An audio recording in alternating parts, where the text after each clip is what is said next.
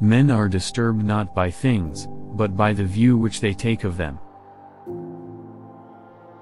We have 2 ears and 1 mouth so that we can listen twice as much as we speak. No man is free who is not master of himself.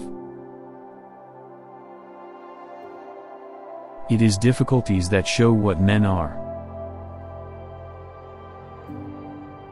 Make the best use of what is in your power, and take the rest as it happens. A ship should not ride on a single anchor, nor life on a single hope. No great thing is created suddenly.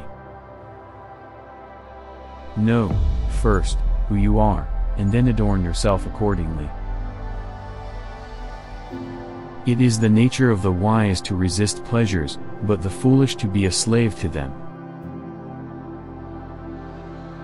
First learn the meaning of what you say, and then speak. If you want something good, get it yourself.